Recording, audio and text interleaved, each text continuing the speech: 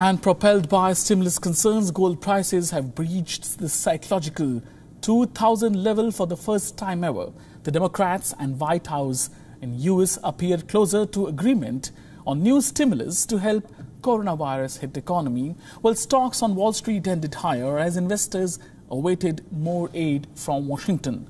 Another reason for rally is that investors are looking for a broader range of risk mitigating assets. Markets have lost confidence that Congress will approve enough benefits in a stimulus bill. This will lead Federal Reserve to expand its balance sheet. Spot gold prices rose 2.12% to $2,018.5 an ounce.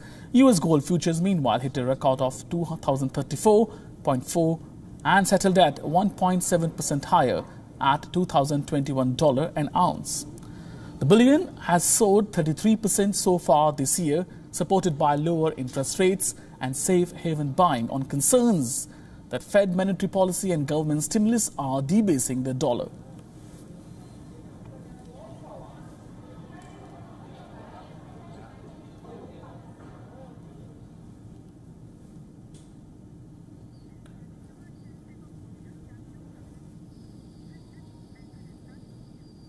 And let's take a look at Prime Minister Modi.